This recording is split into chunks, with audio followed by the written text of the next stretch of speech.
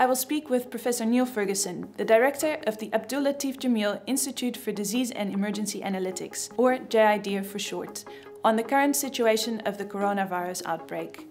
Thank you for joining us. Thank you. Can you give us an update? So we have over 110,000 cases diagnosed worldwide, cases on every continent of the world. Clearly some epidemics seem further progressed than others. Particular concern at the moment from a European perspective is Italy. The case numbers are building up quite fast in most European countries. France is second. Across Asia, the Chinese epidemic seems to be in rapid decline. It remains to be seen whether those declines can be maintained once the very draconian restrictions on society are lifted. There appears to be some hopeful evidence that the epidemic is slowing in South Korea. We have limited information really what's happening in Japan and other Asian countries. I think at the moment the world is grappling with what the relevant response should be though. Most countries outside China, Italy, Japan, Korea are still very much in what you might call a contained phase. I mean, there is monitoring of cases and travellers to prevent cases coming into those countries, but increasing concern about local transmission in their countries. And can you give us an idea of the challenges that these countries are facing?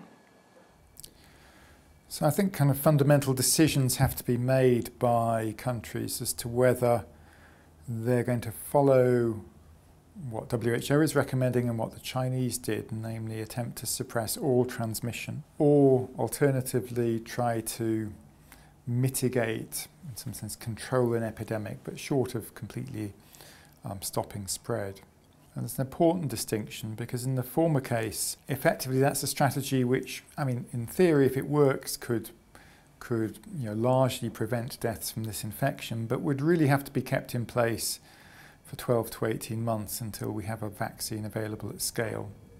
So that has enormous feasibility issues, and can any society really maintain those sort of controls for that long? Clearly has huge economic and social issues associated with it. I mean, the alternative is in some sense no easier. The idea of kind of mitigating an epidemic which is, though fundamentally allowed to run its course until basically it stops because it runs out of people and develops herd immunity. Not everybody in the population get infected. We'd estimate the best you could do though that half the population would get infected.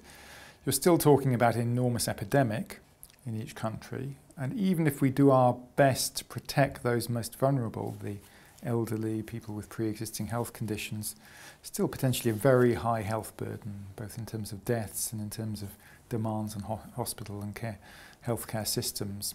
So there are no easy options here. I mean, the next few months are going to see, almost regardless of which particular strategy is adopted, we'll see many countries in the world, if not all countries in the world, see kind of major dislocating social changes just as a result of the interventions which need to be put in place. Thank you for taking the time to speak with us today.